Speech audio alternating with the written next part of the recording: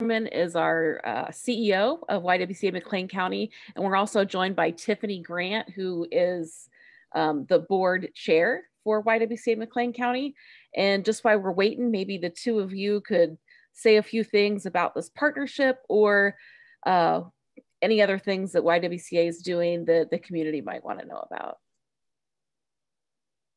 Sure. Not to put you on the spot. No, that's okay.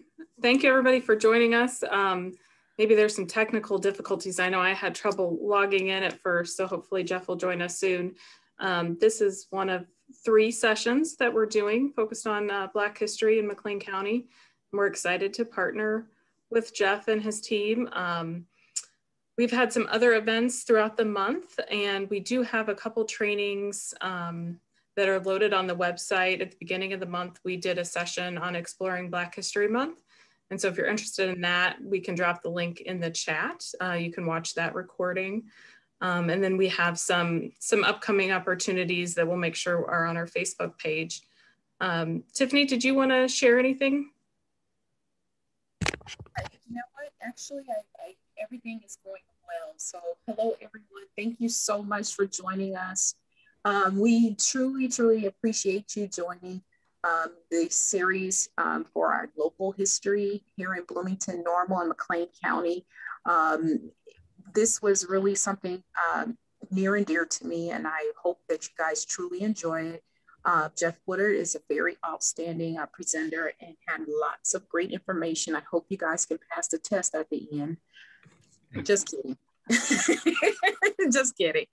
Hopefully you will enjoy having a little bit of dialogue with us on some historical facts. I'm looking forward to getting all the information I know, because not all of us are from Bloomington Normal. I myself am from Decatur, Illinois. So I have Macon County history that I know, but McLean County history, the largest county here in Illinois, I'm looking forward to knowing more about what McLean County has to offer, as far as even to this very day. We're still making history. Congratulations to Carla Barnes for her judicialships that she's just received. I hope that's a word. As a judge here in McLean County, she just created a new space for women of color as well to become judges here in McLean County. So her being the first to be there, that is amazing. So thank you again. I hope you enjoy the series. Please join us again for the next 2 days here at about 2 o'clock, 2:15. We'll be doing this again. And hopefully we can make this our annual thing where we can learn more and more about McLean history, McLean County history, I should say. Thank you. Thank you so much, Liz and Tiffany. Jeff has joined us, so I'm going to go right in and introduce Jeff. Jeff Woodard, he is the Director of Marketing and Community Relations for the McLean County Museum of History. Jeff has been with the museum in his current capacity for 15 years. Prior to joining the museum's staff under the direction of Greg Coos, Jeff worked as a volunteer in the Stevenson Ives Research Library for 5 years. Jeff has worked with the Bloomington Normal Black History Project to reboot it in 2017. So I will go ahead and hand it over to Jeff. And Jeff, you just let me know. He does have a couple poll questions for you guys. So we are going to be a little interactive, and he's just going to let me know when to put that up, and we'll go ahead and get started. Thank you. Thank you for having me. And I apologize for my technical difficulty. I was actually on another call and couldn't get off, but I'm here. Thank you very much. I'm excited. This opportunity is really for me to hopefully have a conversation. I'm not a historian, so I would just like to give a really brief glance into local history and in an attempt to possibly have some really meaningful discussion, and we'll have a choices activity at the end, and we'll have some scenarios, and basically we'll just ask you, what would you do? A little bit about the Black History Project. Before the Bloomington Normal Black History Project was organized, little history had been recorded on African Americans in McLean County. In the 1930s, Wyatt Wells was commissioned, right out of high school by the Works Progress Administration, the WPA, to write a history of Blacks in the area. In the early 1950s, Carabel Washington participated in the effort, writing essays on Black churches and their choirs. In the 1960s, a group that included Howard and Elaine Bell and Joe Monroe and several others formed to collect local history as well. In the 1980s, Mildred Pratt began sending her ISU social work students out to tape interviews with elderly members of the Black community. And as I understand it, originally these students were to go out and document medicinal practices, home remedies, which I thought was interesting. And they found that the interviews were so rich that they just continued to doing them. A few years later, the Bloomington-Normal Black History Project was launched. Organizers and participants included Dr. Pratt, Carabel Washington, Stephanie Shaw, Reggie Whitaker, the Bells, Wilbur Barton, Lucinda Posey, and then Executive Director Greg Coos for the McLean County Museum of History. Over the years, the project members and friends have continued to donate materials that span the 19th and 20th century.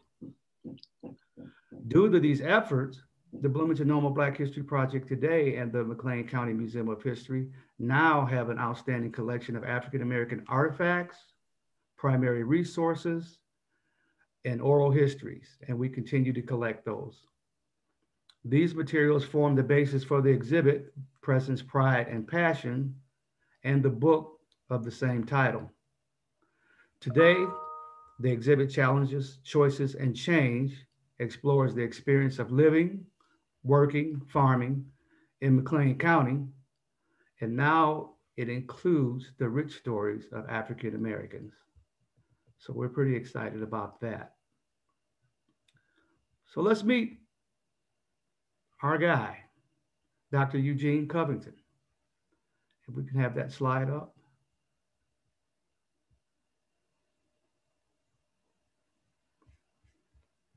Okay. Here we go. So we talk about the presence of African Americans in McLean County. Blacks chose to make McLean County their home, of course, as early as the 1830s. Through tragedy and hardship, some became homeowners and lived in many areas of the city. There was really no specific area of the city of, or the area of McLean County where it was just designated for Blacks to live, because of their work took them all over the county. So, and they were, some people even worked in the homes of other people that they worked for. So they were pretty much scattered out throughout the community. And that one such individual was Dr. Eugene Covington. Dr. Covington was the only Black medical professional to successfully practice in McLean County into the late 20th century. So, okay. Eugene Covington was born in Rappahannock County, Virginia, in the mountains there, in August of 1872. His parents were Joseph and Elizabeth Holmes Covington. Both parents were born into slavery.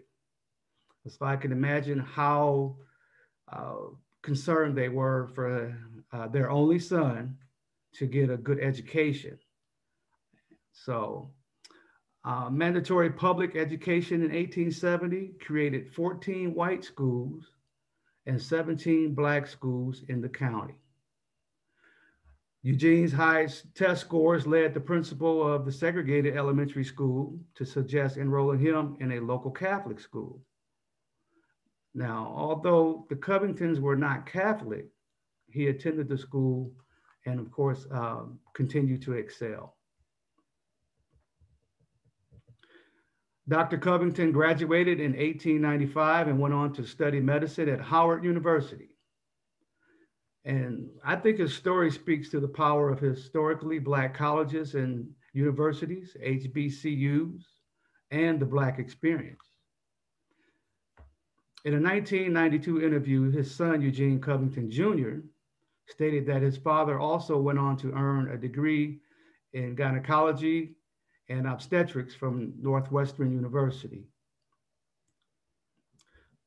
Covington supported himself by working summers at a restaurant in Adirondack Mountains, waiting tables, and it was there where he first met his future wife, Alice Elena Lewis of Oswego, New York. They were married in 1902 and had 3 children, Gerard, Eugene Jr., and Joseph. Dr. Covington had moved to Bloomington sometime between 1900 and 1901. His office was located at 313 and a half North Main Street in downtown Bloomington. If you want to put that slide up. I think most of you know where that is. It's an art gallery now. Now, for some reason, I'm not sure why he moved to the new location next to his house at 410 East Market Street. Maybe he needed to be closer to his family. It's not known whether he had a nurse or a receptionist, but he would also make house calls to patients unable to visit his office. Mrs. Carabelle Washington was one of his patients. And as I also understand that Dr. Covington may have even delivered Carabelle. So Carabelle remembers how Covington always arrived at house calls in a car driven by his son Gerard. Although Covington owned a car, he never drove one himself for some reason. Mrs. Washington remembers him as being well-dressed and known for being classy, well-spoken, and occasionally thought of as being pompous by some. Quite a character. When he stepped into a room, you knew he was somebody.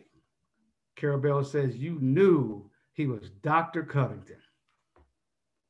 Covington was voted into the McLean County Medical Society in 1901 and remained a member until 1910. At one point, he was suspended for non-payment of dues. Although Covington was a successful doctor, he often fell on hardships. Other doctors undercharged Black patients who were otherwise able to pay. And of course, he was dependent on those Black patients for his living.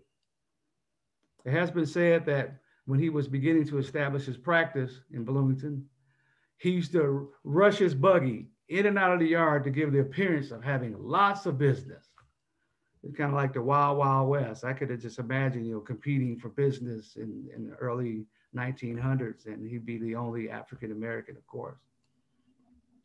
But in the African American community, when people moved to town, everyone let newcomers know that he was the good doctor in town.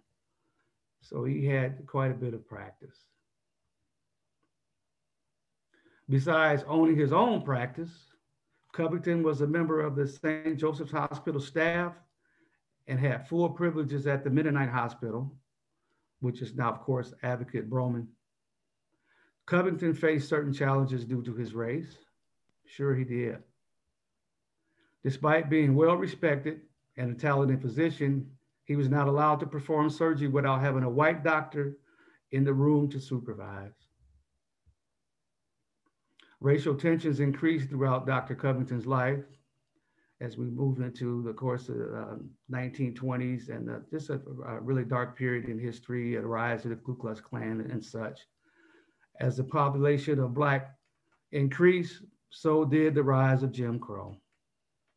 Unflattering images, to put it nicely, pervaded the newspapers along with blackface minstrel shows and that sort of thing.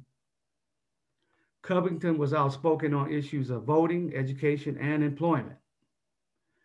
He tried very hard throughout his life to fight against racism. And of course, he suffered for that.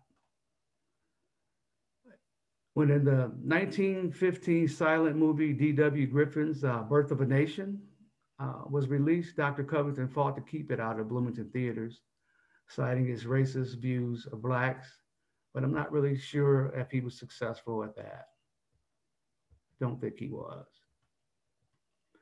Dr. Covington also requested that the mayor of Bloomington hire a Black patrolman. The policeman was hired and fired, but Covington eventually persuaded the mayor to hire him back.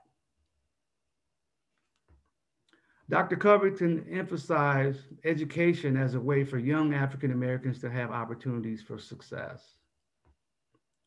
And I imagine he used a lot of what he learned at Howard University and put forward his beliefs. At a Sunday school convention in 1903, Covington stated that he felt proud of the progress his people had made in the past 40 years and hoped that it would continue. He stated that if he could do all in his power, he would to help build up members of his race. At one point, he promised a young man that he would buy him a suit if he finished high school. Well, that young man received his suit and wore it proudly on graduation day. Dr. Covington ran for city council in 1915, but did not secure enough votes in the primary to continue to the general election. He also participated in organizing a Negro Businessmen's Society and was very active in the local NAACP. He attended Wayman AME Church and served as a board trustee. I find that really interesting because Carabel Washington also served on the trustee board of Wayman AME Church. And I had the opportunity to also serve on the trustee board with Carabel Washington. And we'll hear a lot about her on Thursday.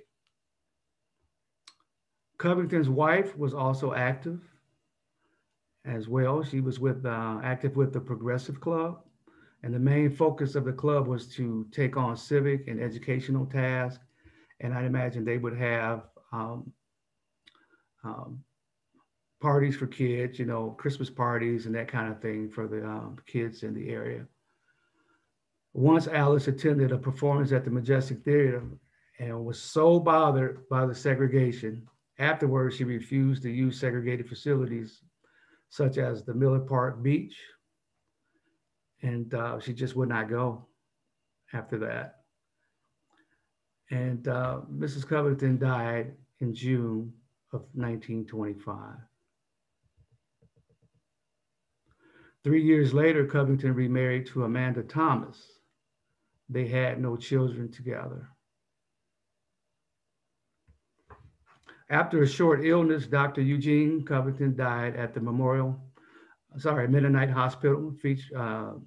That would have been in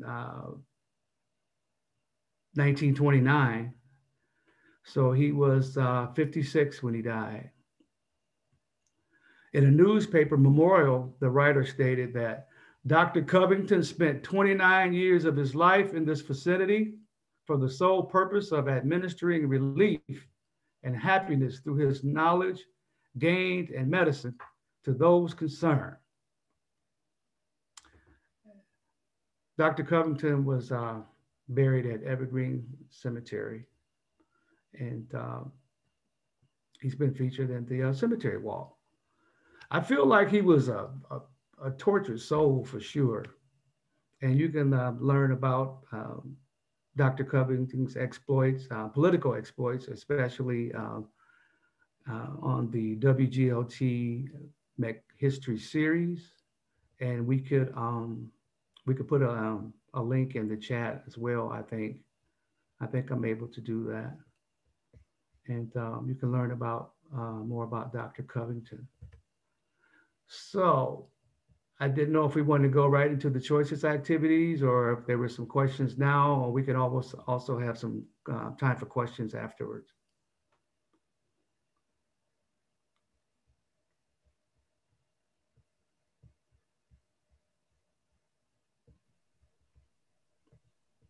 I think that's completely up to you, Jeff. If you want to do the choices and then take questions. If anybody wants to put any questions in the chat, instead of saying them out loud, maybe to avoid a little embarrassment if you don't like to talk on Zoom. I'm happy to relay those questions to Jeff. Sure, I'd be happy to if I can. But I can go ahead and launch the first question if you'd like. Okay. First, I'll say hey to Missy Thomas out there. I see she was in my MCLP class. So she's giving me a shout out. I'll give her a shout back. But go ahead. Sure. Okay. Oh, I'm sorry. I had a question. Okay. Jeff, I believe you were affiliated or used to be at Western Avenue Community Center in some capacity. I am. Okay, that's what I thought. I saw you presenting and I just wanted to say thank you. I used to work there as well. So thank you so much. Thank yes. you so much. Yes, I remember. Yes. I am on the board at Western Avenue Community Center. That's what I figured. Yeah. Well, that's what we want to do. We want to chop it up and have a conversation, right? That's what the YWCA does. Anybody else? I have a question. Yes, ma'am. You had made mention of his first wife, and I'm sorry, I was writing down all this information as you were talking. His first wife, do you know her name? And did they have any children, and are they still living here in Bloomington? Are any of them still alive? I believe he has. Now we learned this through a Living Black in Bloomington WGLT series that he has a great grandson possibly living in the area. But his wife was Alice Elena, and they did have 3 children: Gerard, Eugene, and Joseph. And of course, they met up at the Adirondack Mountains while he was waiting tables in a restaurant there, earning money to pay for school and support himself. And she was from Oswego, New York. Thank you. Thank you. Mm-hmm. Another question in the chat from Don Wilcox, and he asks if there is any information as to why Dr. Covington came to Bloomington in the first place. We're not sure. Not yet. So that's a good question. That's something that you can explore. We're really not sure why he came to Bloomington. Yeah, I'm just not sure. And another question that he has is, do we know whether Dr. Covington had any white patients? Absolutely. Good question. Good question. Dr. Covington had both Black and white patients. But you remember when it came to surgery, he had his challenges because he was not allowed to perform any surgeries unless there was a white physician in the room. Good question. I have a question. Do you know if there's been any exploration of the archive at Broman and the archive at St. Joe to see if there's any additional pictures of him? I don't have the answer to that, but I know I've done some extensive looking at Illinois Digital Archives, and I have not been able to find anything.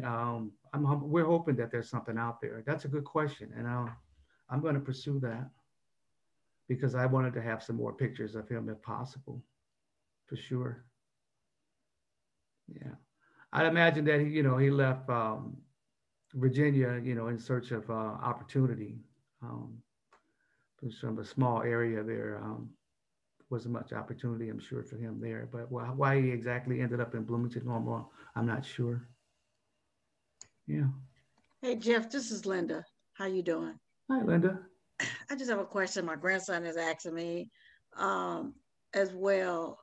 Did he participate in any organized activities? And which church did he go to?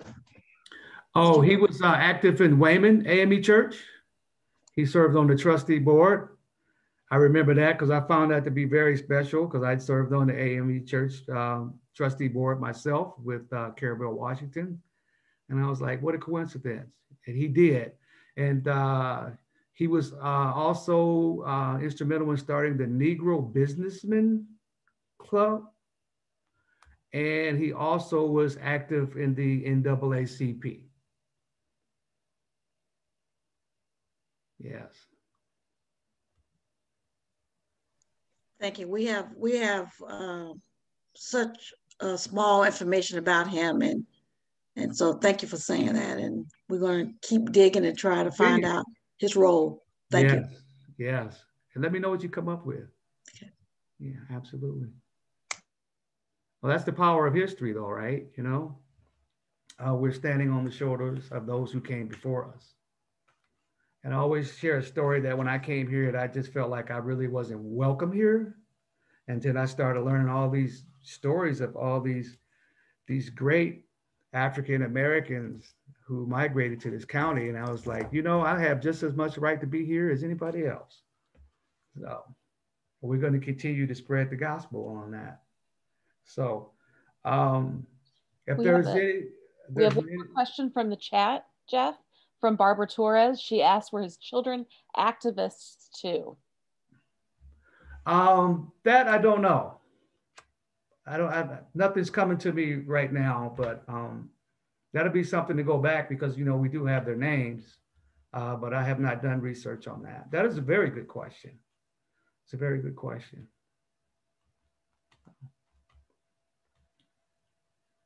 Yeah, keep asking those questions. Okay. For those that are doing their own research on this, and if you find any answers, we'd love for you to post them on Facebook and tag YWCA and the museum as well. So we can have all the answers for all of us to share. And then another question just came in from Beverly. Did he have any staff at his office? As far as I can tell, he did not have a secretary or receptionist or nurse or anything of that nature in his practice, as far as we could tell.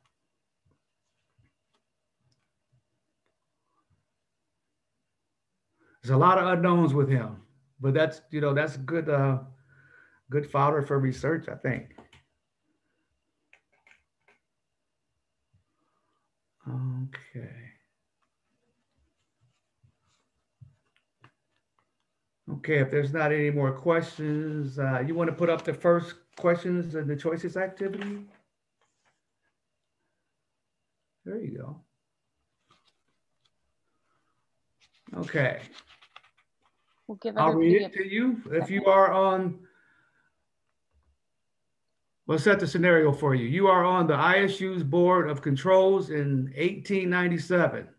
So you want to think about yourself at that time, because I'm going to ask you, what would you do? And I would like to know, what would you do? Maybe not today, but what would you have done then, right? So you need to appoint a new coach for the baseball team. There are a couple of candidates. And one has a lot of experience. However, he is Black. What would you do? Appoint a less experienced white coach? Appoint the experienced Black coach? Or keep looking for a better qualified white coach?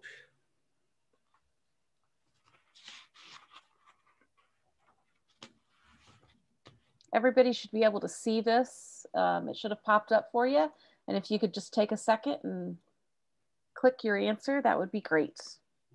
And Jeff, did you say to look at this as if we are living in, you know, 1897, what we think would happen? Yeah, what would you do? I mean, put yourself in that position. Would you step out and be bold? Or, I mean, you know, yeah, I'm just going to put them out there and let you decide what you would do. Because everybody's different, right? I know what we know today, and we know what our positions are. But when you say 1897, you're saying a different time, a different mindset. And you don't want to put people in harm's way. You know what I mean? Okay. So we see what happened to Coach Carter. So I just, if I look at it, that if I was back in 1897 and I had a choice and I had a voice, which in most cases I wouldn't have no voice. And it's kind of ironic to think that, you know, there would be a Black coach that step out there like that. But hey, if we're looking at today, I'm going forward. All right. Did everybody get a chance to answer it? Has anybody clicked an answer yet? I'm showing that nobody's answered it yet. So if I'm not getting the information. You did answer? Okay. Christy, I did too. This is Chris. Okay. Yeah. Hey, Liz, are you getting this poll that you can vote on it, or because we're both I am seeing results. So perfect. Great. Yeah, it could be that we're both kind of sharing a Zoom account here. So yeah, it looks like results wise, it's saying a couple people voted for appointing a less experienced white coach. About 18 people voted to appoint the experienced Black coach, and about 7 people said keep looking for a better qualified white coach. So a lot of people are probably having a hard time thinking about that 1897 mind frame. And, you know, obviously we hope we would do the right thing, be on the right side of history, but, you know, very different world in 1897 than in 2021. Okay, so hey Liz, I don't want to interrupt. I just wanted to let you guys, I'm on Zoom every day for class, for school. Only the main host. So if you guys are co-hosting, only like the main host who created it can see the results. If that makes any sense. I'm not sure. The main host, okay. Thank you. Okay. All right. So we're ready for the question. What would you do? I think the majority had it right. You would appoint the experienced Black coach. And he did. 69%. Good job. Now I say that in responding to what Linda said about it was a different time. In 1897, you see, we went ahead and chose the Black coach because in Bloomington Normal, things were pretty relatively calm, I'll use that word, in the McLean County for African Americans. It was just shortly after that when things began to change, when we kind of slipped into this whole nadir period that just probably started after Reconstruction and went into the 1920s. You know, at that point in the 1920s, I think the Ku Klux Klan had 5 million members. That's just hard to get your head around. So, but yeah, good for McLean County. We got a Black coach. Okay. You want to try another one? Yeah, I actually, Claire LaMonica just had a really great response in the comments there. She said she knows about ISU's early days and the beliefs of its founders. And I just wanted to ask if you wouldn't mind, Claire, not to put you on the spot, but if you could tell us a little bit about that, I think that would be really interesting. Yes, thank you. Well, sorry, hold on. I'm more comfortable talking if you can see me. There we are. Just that, you know, ISU was originally founded by Abraham Lincoln and the people who were surrounding him, and they actually got into a lot of trouble politically and publicity-wise early on. They were really condemned by newspapers in the Chicago area who referred to their willingness to allow participation by people of color in extremely derogatory and angry terms. But they, you know, so when they were following I think early on when those people were still around, there's those thought, that mindset might have still been influencing some of actually, the laboratory school at ISU broke off. It was originally associated with Bloomington Public Schools, and it broke off, or or was chased off after its decision to admit an African-American child into the school. So there was some, certainly not a perfect history throughout by any means, but at least early on, people were sort of acting on their the beliefs of the founders, and which were also not perfect, but their hearts were in the right way. Also, much later on, of course, there was a Black basketball coach at the university who coached Doug Collins. He was one of the first, he's very well known, and was one of the first in a role like that. So anyway, that's some of the things I know. Well, probably I know as much or more. I'm sure you know more than I do. Well, I don't know. I know quite a bit. And thank you, because it helped you out your decision, obviously. So you got it right. Okay. We've got a couple more we'd like to do. Still got some time. Liz is going to try to launch that next question. It's up. Oh, okay. I can't see if it's up or not, so. Okay, well, I'll read it to you. Okay. Everybody else can see it. You're a Black woman living in Normal in 1938. A friend asked you to go to the movie with her.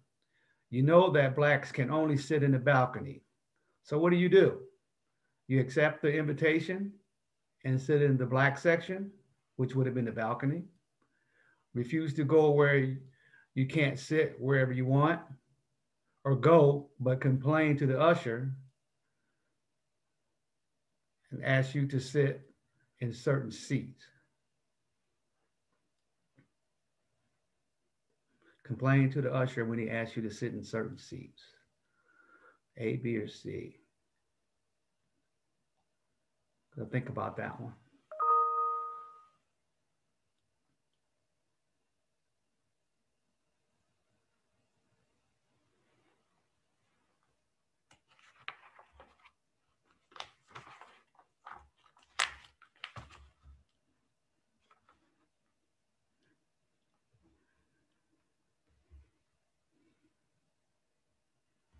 I'll end here. I'll end the poll here in just a few seconds if everybody wants to. I think we have 22 people out of the 31 here that have voted in this poll. So put your last minute votes in and I'll close it up.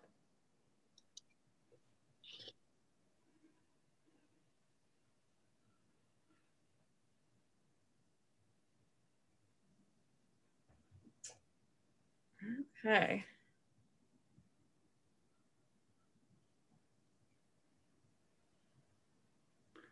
Okay, accept the invitation to sit in the Black section. Look like it's accept the invitation. Look like is the leader on that with 52%. And okay, some would go but complain. Okay. Jeff, that's a hard one, because like was mentioned earlier, with what we know now, I would want to complain, but knowing my personality, I would be much too scared to complain, and I would just go so I could experience the movie and talk about it with my friend later. But definitely just do what I was told to do, essentially. That's a really hard one, knowing what we know now. Yeah. I think the other piece of it is that, you can get thrown out, you can get arrested, because that was the law of the land, you know what I mean? And, Right. Unless there's an uprise, then at that time you have to go along with what's going on. And that's unfortunate, but then you got a friend that understands it, obviously, and invites us, and either you're gonna miss out, you go take a stance by saying I'm not, or if you are in disagreement of it and you go into the usher, that might not be a good move. Right. He's just doing his job. Exactly. He's doing his job. He understands the makeup. So anyway, that's absolutely right. We went with the accepted invitation, but the answer was refuse to go where you can't sit where you want. And I'm going to share a little bit about that in a little bit when we get done with the last one. So everybody got that? We do have a question in the chat from Warren. He asked, what year did Rosa Parks refuse the back of the bus? That is a good question indeed. And was it 64? I think it was. Yeah, it was 1964. It was their second time of doing that. And Yeah, she she was wasn't the the first second one. woman that did that. Right. But they picked her because they wanted to get it to the Supreme Court. And they knew she had the stamina to do that. And then she didn't have any baggage, as people say. There were. Yeah, she was definitely someone you couldn't argue character-wise. Right. And they had known her she had been involved, of course, in the struggle for a long time. But I always found that interesting that when we talk about Black history and civil rights, we want to reduce it to a single incident of Rosa refusing to sit in the back of the bus. Because again, like you folks already know, there was other actions as well that we don't talk about. So. Gloria Gilmore, she opened up her house for Blacks during the boycott in Montgomery, and upon Dr. King's suggestion.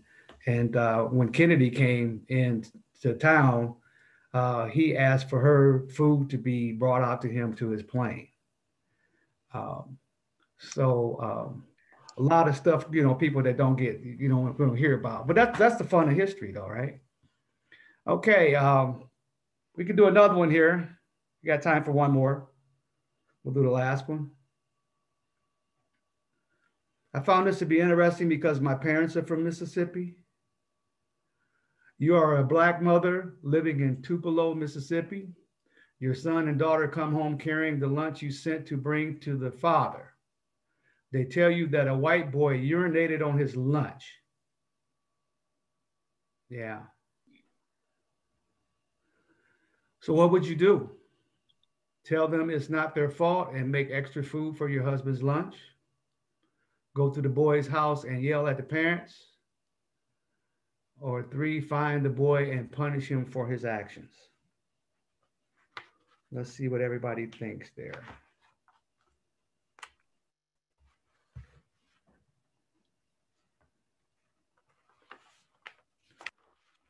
And this activity was, of course, designed to just really get people to thinking about it and sparking conversation as to where we were and where we are now, and what would you do?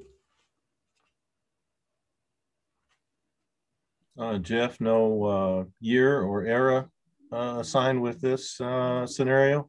With this scenario, let me look really quick. I don't think there is, or maybe I just, I do not. But I'm going to guess that this was early 1900s. I'm just guessing. I'm sorry, I don't have a date for that one.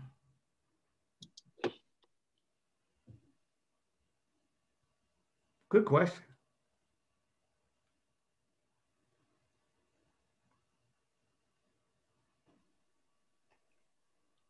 Hey, Jeff, it's Chris. Hey, Chris. These are hard to answer because I know what I would do now, being older and, just more strident, I guess, in my reactions. But back then, that's a tough one. I wimped out on this answer. You'll see it.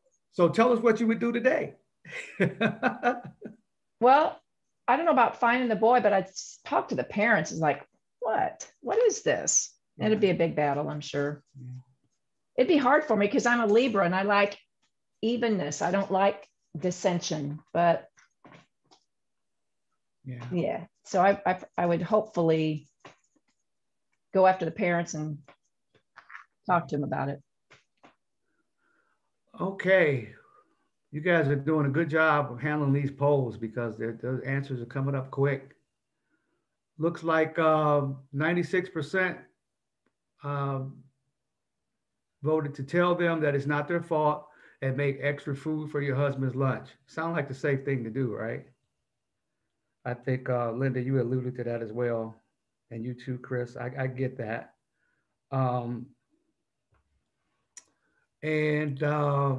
The answer is find the boy and punish him for his actions. No, I disagree. Well, I'm glad you spoke out on that. This is why we have this I disagree. And I think that's what makes it fun. Because I purposely, or maybe not purposely, didn't give you the full context of all of the answers. I just gave you the general answers because I'm going to share them all with you now so maybe you can get this to soak in, right? Did they say punch him? The first question dealt with the Black coach. The board of ISNU appointed George Green, a Black barber, to bring experience and discipline to the baseball team. ISU didn't hire another Black coach for another 75 years. Okay. The scenario with the Black moviegoers. Black moviegoers were segregated to the balcony until the late 1950s. Some people, as you learned earlier, like Alice Covington, the wife of a prominent Black doctor, refused to go to the movies for that reason. And the last one that we disagreed on, some of us disagreed on the scenario. After a white boy urinated on the lunch she made for her husband, a Black woman in Mississippi slapped the boy. The white boy's parents threatened the Black family with violence, even though their son had urinated on a lunch that the Black woman made for her husband. The Black family left for Bloomington that night. They were in the South.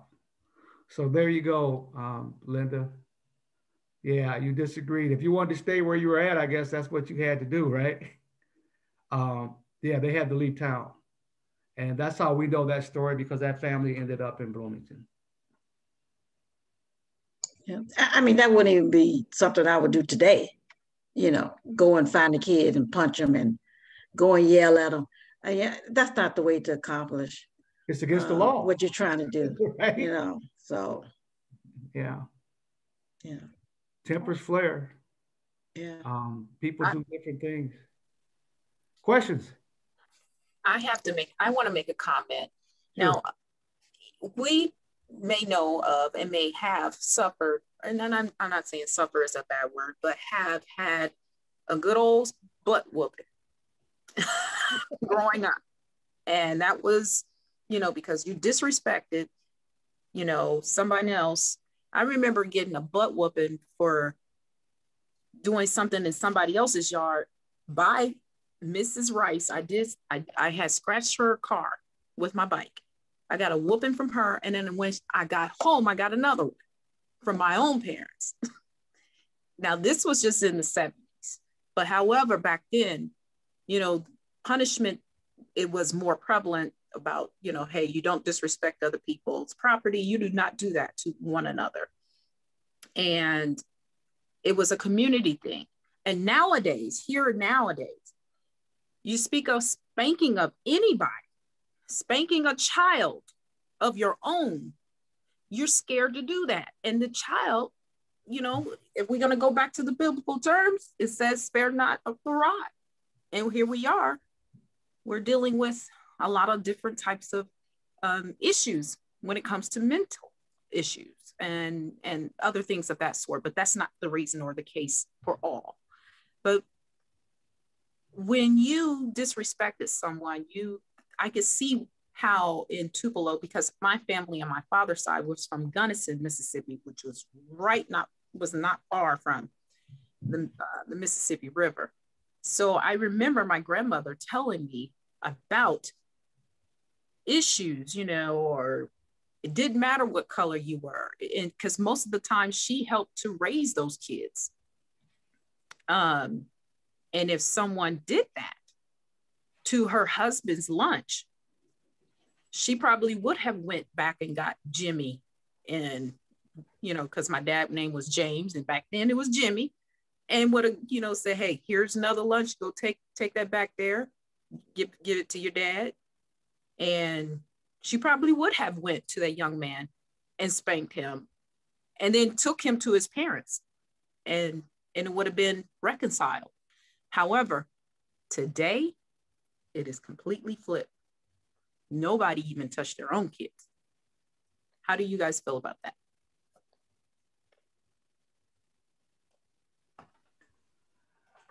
I'm with you. I obviously grew up with a similar family and similar traditions, and yeah, if you want to get in trouble, double trouble, that's what you did, because you get it in the streets, and you would hear it from the parents, and then when you got home, you'd be in trouble as well. But yeah. I will say I'm not young in any sense, but I'm in a younger generation, and I definitely got spankings from my parents. Chris, I'm sure you don't believe that at all. She knows my parents. But like another family wouldn't punish me, but I think in that situation in Mississippi, it probably depended on that specific family and who it was. And since that family did threaten violence, they would leave. But maybe if you had a different relationship with another family, white or black, in that area, then you would have felt comfortable going and punishing that kid. I think a lot of it, even nowadays, is still just dependent on who it is and what exactly happened and the type of punishment. But I know definitely now, being in education, spankings and, punishment in any form is a big conversation that we have often, and the ideology behind it has changed a lot.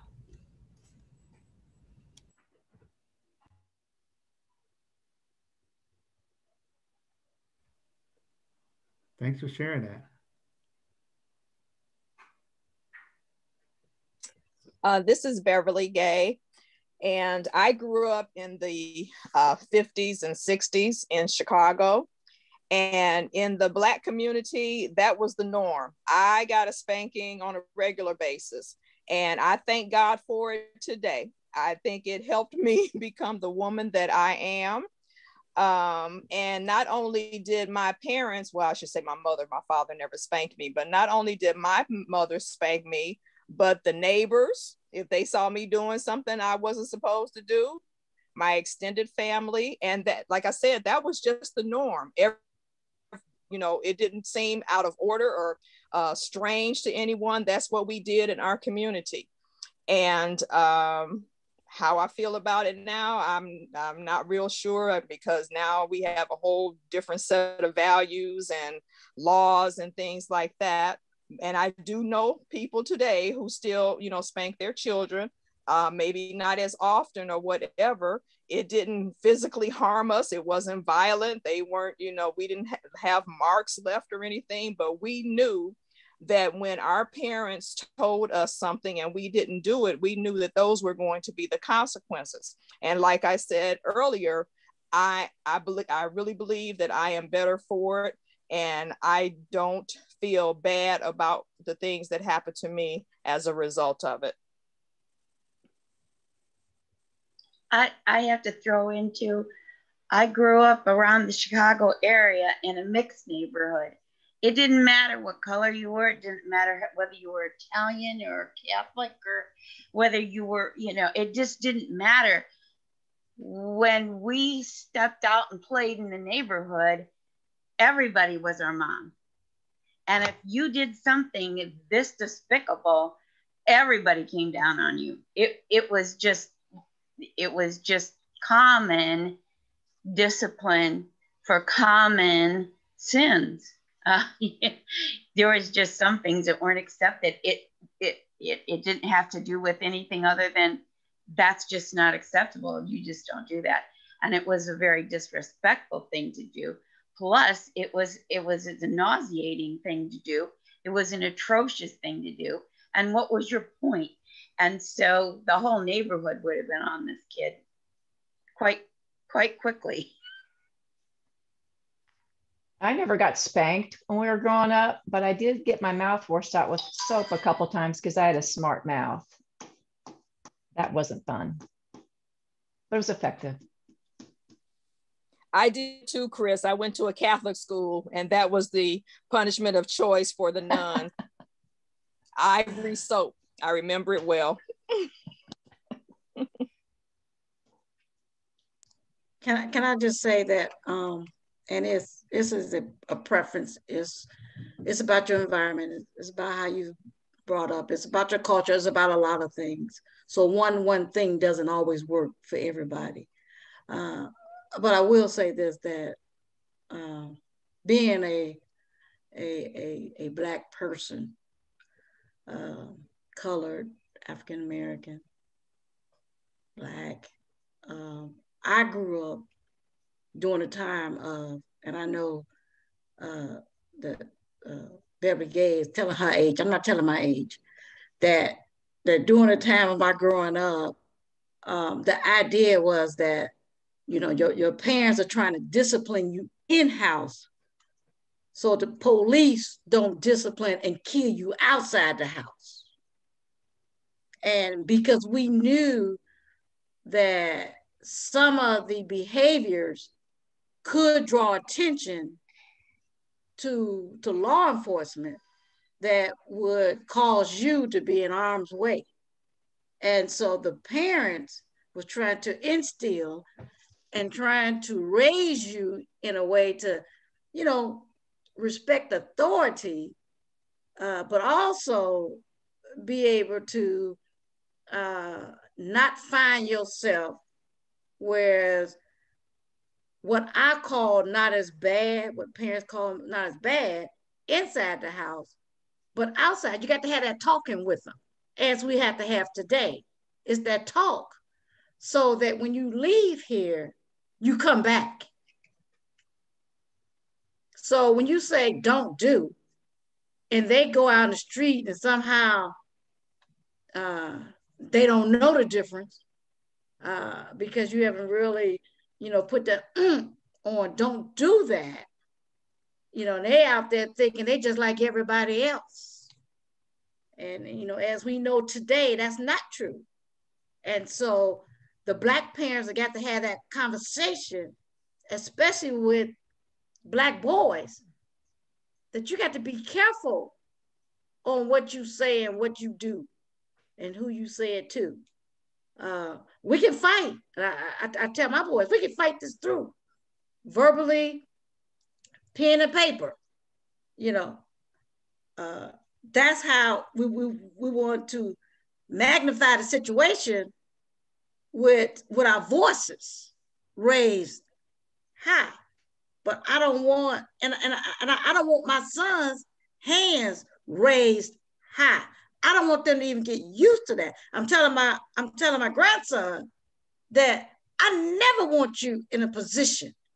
But just because what I don't want doesn't necessarily mean that's what's going to happen. But I want him to know that there are things that are better for him, and that there are people within our surroundings that believe the same thing too. And so it is imperative that we understand who's saying what. Who's saying what? What voices are we hearing, and where these voices' experiences are? You know, Black people don't want and ain't trying to kill their kids. Let me just say that. Black parents want their kids to be able to walk the streets, go to school, and be able to be who they want to be. without feeling like they inferior. And that they, look, I ain't trying to go down this way.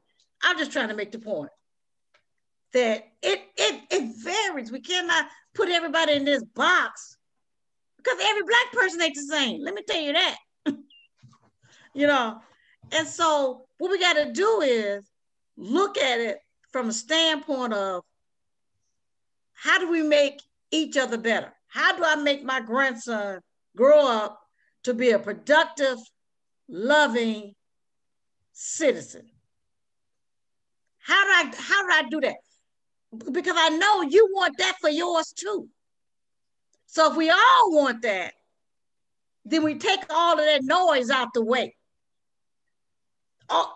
Take the distraction out the way of color. Take the distraction out away from economics. Take all that distraction out. And we still want the same thing for our kids. Thank you. Thank you. Yeah. Thank you for sharing. And I think in that sense, that also speaks to the idea that we really are more alike than we are different because we want some of the same things.